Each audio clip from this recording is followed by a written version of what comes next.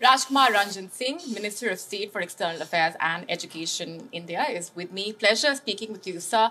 We are talking at a time when India's role on the global stage is being lauded on multiple fronts, especially given the rise of Indian technology and the potential that it has, and the rising role of India when it comes to the global technological ecosystem.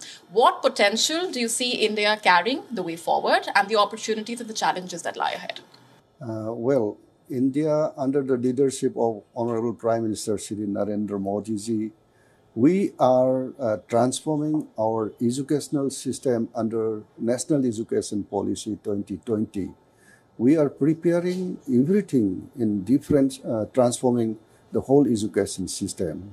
And that will create an atmosphere of transforming towards the digital formation. And also we are hoping to establish a digital university.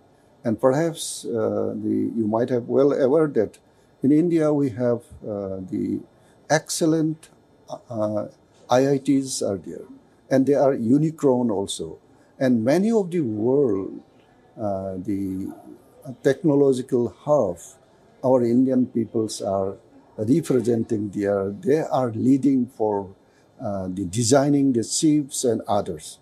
These are few, and based on that, there are many potentials with our younger generations. And under this national education policy, we will train them and we will educate them. And perhaps our Modi is fully aware of it. And I hope our new generation will dominate in this sector throughout the globe.